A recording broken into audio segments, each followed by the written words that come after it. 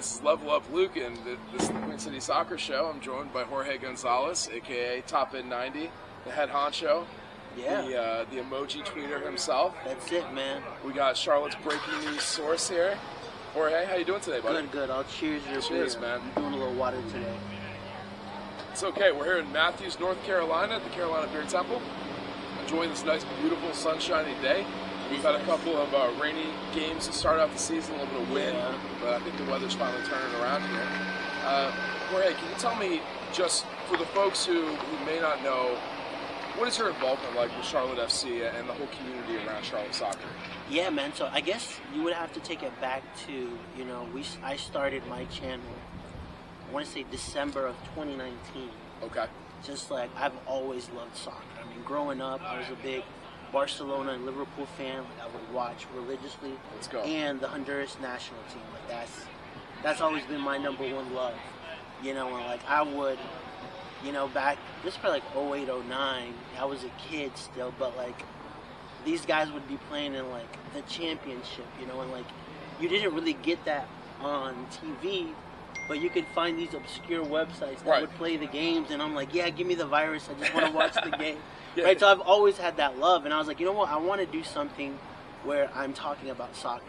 And that's how Topbin90 started, where, you know, we wanted to cover some soccer in Charlotte as well, because they were bringing their team here, right? Like, that's when the team was announced, and ever since that, man, I started going to the events. You know, I started making some really good connections, developing really good sources, and you know what, we started becoming a household name within the Charlotte community. And it's been a really cool journey. You know, we've grown, like, it's still unbelievable to me, like, what we've been able to accomplish. You know, we've got people on the writing side now that do articles. We've got people that create content. We got videographers. So it's really cool what we're developing and, like, where we're at now. But I'm even more excited for the next 3 to 5 years of some of our bigger goals that we have. Well, tell me about that. So I think more, it's a strategic growth that we want to do. You know, the next step is the Carolinas. You know, like covering more soccer in the Carolinas, and then after that is branching out all over the country. So that's probably like the long-term goal. Nice. That's awesome, man. Hey, congratulations. Thanks, I appreciate mean, I've seen the rapid growth. I've been a follower since, you know, first season of Charlotte FC. Yeah. And, you know, you just won the 2023 Footy Awards. For sure. For media. I mean, that's massive, dude. Like, getting a community award like that, what does that mean to you? It means a lot, man. It means that, you know, that people really value what we put out, you know, because as you know, and you're kind of entering this space more, like, it's a lot of work that it takes. It's a lot of work. It's a grind. And then it's a lot of work when you're doing Instagram, Facebook, Twitter, TikTok, YouTube, content side, you know, articles, right? So it just goes to show me that people truly care about what we're putting out. So it's important to continue to do. Absolutely. Do you view yourself as kind of a leader in the space, having so many Charlotte FC podcasts and fan media that has sprouted up since you guys started? It's a really good question. I don't think that's up to me to decide, but I think that, you know, we're one of the most prominent people that get listened to. So I guess I would say yes, you know, because to me, it's more about what we can do that's great and what kind of standard we can set for our company. Yeah. You know, to be honest, I'm not really looking around trying to say, okay, this guy's doing this or this person's doing that. It's more like, how can we be the best at what Topbin90 is, and how can we continue to grow that? Yeah. And, you know, if we're setting a certain standard for ourselves and other people want to follow that, then that's great, because I think from internally, like our guys know that we have big goals that we want to accomplish. That's awesome. And tell me about the name Topbin90. How'd you come up with that? Yeah, man. You know, like, you always know, like, when you hit the ball top bins, you know, it goes into that angle, that 90 angle. The top bin account was taken, so I added the 90. So that's how Topbin90 started. That's sick. I've known you for years, and like I never asked you that. I was always wondering, like, where did that come from? And honestly, man, just to give you like a side funny story, we actually had that account like 2-3 years prior on Instagram. Okay. Because like the Mexican national team was here in town. Right. And I talked to a couple of journalists, and they were like, hey, they're going to go train here. So we went to the training session, and like we were just with the journalists, like, all right, everybody come here. And so we just walked with them. Yeah, there we go. I was go. like, let me create an Instagram account real quickly. Oh, that's awesome. And then we went live, and we got like 50 followers that day. Your first exclusive reporting. Yeah, exactly. Oh, dude, that's sick. I posted on, like, I guess they tweeted something, the Mexican, and I was like, hey, it's great to be here. And people saw that tweet and went, or they saw the Instagram and they went and like started watching the live. So that but I didn't do anything with the account for like 2 years. Dude, that's awesome. Well, so speaking about like the international soccer presence in Charlotte, I mean, we had the International Champions Cup. We've had some national team games come through, and it seems like that's just been getting bigger and bigger for the city. As far as your fandom and being a Honduras national supporter and Charlotte FC, do you see kind of a difference in the coverage for Topbin90 covering national teams, or are you guys just going to cover anything that comes through town? Yeah, it's interesting, man. We've been discussing that internally of how we want to move forward with certain things. Obviously, if they come to Charlotte, I think that we're going to do coverage of that. But we also want to do coverage of things in an interesting and a unique way, because, and when I say that, is like, it would be very easy for us to go right now and start covering Atlanta. You know, we can go, we've got the presence, they know who we are, right? But the problem is, like, to what extent can we cover Atlanta where it's interesting enough, where there's not 8 other people that are already covering it, right? Where it would be beneficial. Like here, we've provided a lot of value, and anything that I want to put our name on, there has to be a lot of value there, you know? So I think it's from that perspective. Internationally, when they come here, of course, we'll do coverage on that, but to me, right now, it's more of what's the interesting angle we can take covering this versus just doing what every other outlet does. I mean, people are going to go watch ESPN first before they come to Topbin90 for, you know, something that's happening internationally. That's just the reality, you know. And there's all kinds of reporters, like you said, The Athletic and ESPN, and there's the guys who make their bread on the breaking news coverage. Yeah. But when it comes to Charlotte FC, you're known for the emoji tweets. Oh, yeah. Tell me about the emoji tweets. Well, listen, man. My personality is more of, hey, I can be serious and I like to have a lot of fun, right? So I can't always be having a good time, and I can't always just be serious. So it was important for me for that to be reflected in the brand that I built. That's why I'm a business owner. I don't like being told what to do, you know? And so I was like, okay, if I'm going to do something, I'm going to do it my way. People are either going to like it or they're going to love it. And that's up to them. You know, the market always decides. That's it, in my opinion, right?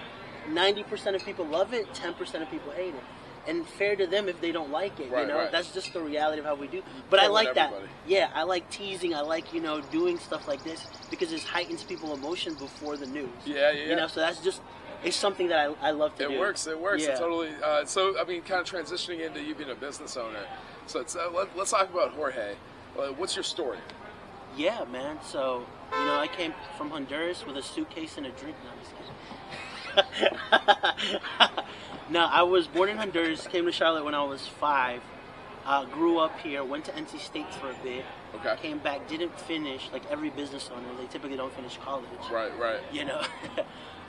Worked in the banking industry for a couple of years, and then I transitioned over to, you know, I started seeing some momentum with Topbin90, and at that time also a friend of mine wanted to start a social media agency, so we went in business together at that time. Awesome. We've been growing that company now for almost 2 years, so I own that, and then I own Topbin90, where over here now is, okay, we have all these points, we have all these momentums, we have all this strategy, is how do we incorporate bigger sponsorships? How do we partner up with people in the area where they benefit from the 2-3 million impressions we get a month? And how do we benefit from what they can provide us? Yeah, you got to make it self-sustaining. 100%. Monetization, that's the name of the game. I know we're trying to work on some stuff on our side at a much smaller scale. So it's good to see you growing and getting the big time sponsorships here. In terms of your background, man, I saw really interesting. It looks like you were a loan officer. I was a loan originator. That's sick, dude. Yeah, so I'm a real estate agent. That's my main job. Yeah. So I got a little bit of that going on. What was that like during COVID? Going through the... It was very interesting. Honestly, it was great, to be honest with you, because rates were so low. Right. You know, like, you would sneeze and have a loan application done, you know, because people wanted to take advantage of those interest rates. Yeah, man. I'm locked into a 2.7. So, yeah, exactly. But what happened was, and what made me like kind of transition, was the company I was at they pretty much just did refi, like 80% of the business. Yeah, that's a lot. And when it goes from 2-3% to 6, 7, 8, those phone calls start drying up, and you just got to keep going. Yeah. And they let 80% of the company go. I was one of the people. And that's really when I made my decision. I was like, okay, I can go and get another job, because I'd done banking for 7 years. Yeah. I've been a licensed banker before. You know, I was like, okay, there's opportunities, but I'm like, I really don't want to work for anybody. Yeah, I feel you, man. I've been working for myself for 7, 8 years now, so man. I feel you, man. There's just a different freedom that you have, and I'm like, even if I'm not making a lot of money, I value that freedom more than, you know what, making twice the amount that I was making, right? Yeah. And working for somebody else. Yeah, the hardest thing for me, and I would tell people that aren't, you know, a 1099 or they're not a business owner, is it just sucks working hard, putting in the blood, sweat, and tears, and then seeing someone else's name on your work. Yeah. So I have my company that I've had for a while, and seeing my own, you know, product out there is a lot more satisfying for me. It is 100%. And then, I mean, I had an experience at a job that I was, you know, where I was doing really well, and one of my coworkers got angry and said that, you know, my boss was giving me like unfair leads, and it was just a whole mess. And they interviewed us, and then at the end they didn't find nothing, and that really rubbed me the wrong way. I was like, I really worked hard, and I'm being questioned for my hard work. Yeah. And I was like, you know what? That let me know that I could get fired at any time. Yeah. Good. That's good to know. I'll take that mental note, because in my own companies, if something goes wrong, I get the ball back and I continue to shoot. I've always been that guy. I don't want to pass the ball and let somebody else shoot. Give me the ball. If I shoot and I fail, I know it's because of me, not because of somebody else. Dude, I love it, man. That's that mentality, man. It That is, mindset. 100%, man. I love it. Let's go into some, you know, lighter questions here. You know, I ask everybody on these media series and these super fan interviews and everything, like, as far as what your interests are, if there was like one movie you could watch for the rest of your life, what would you pick? The Most Violent Year. Ooh, I absolutely love that movie. Let's go. I believe that's an A24 movie too. Is it? Very okay. high quality, man. Yeah, high quality production on that. Yeah, I can't remember the guy's name now. Oscar Isaacs, right? Yeah, that's my boy. I love that movie. He's awesome, and he's Honduran too. You know that, right? I did not know that. Yeah, actually. he is. Dang, you learn something new on these podcasts. Yeah, huh? man. He's half Honduran. Okay, that's good. He's sick. He's a great actor. I love that movie because you could just see like stuff is happening, and things aren't going the right way, and you just got to continue to push and continue to push, right? And I love that. I love the inspiration behind. I've watched it 4 or 5 times now, and it always sticks to me. You know, so that's probably one of my go-tos. Especially awesome. Like if I feel overwhelmed or like reggaeton. Morning, midnight, middle of the day. Francisco, who's always with me, you know, can attest to that. It could be 8:30 in the morning, and either like this man is playing. Oh, that's sick. 10 p.m. club music. I was like, that's just how I get pumped up. Well, isn't that Big Patrick Ajman? Isn't he into some of the reggaeton too? I don't know. He might be. The Afrobeats and like all kinds of stuff. Yeah, I think he is. Reggae. Okay, nice. I heard that on an interview. That's sick, dude. All right, very cool, man. Any last thoughts before you go that you want to share with our viewers, listeners, and where can they find you? They can find us at Topbin90 on all our socials. They already follow you. Let's be honest. If you're a Charlotte FC fan, you follow Topbin. But yeah, I think it's just that. I mean, I love seeing the community continue to grow. You know, to me, people like. I think sometimes people get upset or mad when they see other people doing. Like, there's more podcasts or there's all of this going on. To me, man, like. As long as you're focused on what you're doing and you can provide value, right? Like you'll be able to hit an audience that I can't hit, or people will relate to you versus that may not relate to me because X, Y, and Z, and that to me is fine, you know. I mean, we have 1 or 2 professional reporters that I would describe as like your beat reporters for Charlotte FC, and that is nowhere near enough for a professional sports team. So there's plenty of space for fan media, and you're leading the charge on that. Yeah, I appreciate that. Yeah, and I think. We're very lucky that Charlotte FC, you know, kind of provides us that opportunity because I don't think you go to other markets, it's very different. Yeah, you know? even I think we're blessed enough where I feel like if 85% of the markets that we go on, we're good. Yeah. You know, they'll let us in. But just to see other people, like I've got friends in other fan medias in other areas that, you know, make great content, that have high quality stuff, and they still don't get the access that I get, which I'm like, man, I'm very grateful for the opportunity that Charlotte gives us to do that. Even if they don't like me all the time. Right, right. I mean, hey, preaching to the choir, man, they gave me press credentials, and I was just like, what? Like, what? That was a surprise to me, too.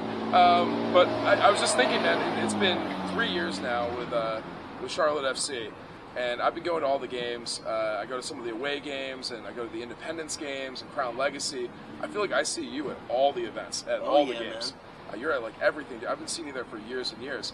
And one place I saw you that I ran into you was up in Cary, North Carolina at the soccer tournament, TST, the 7-on-7. Yeah.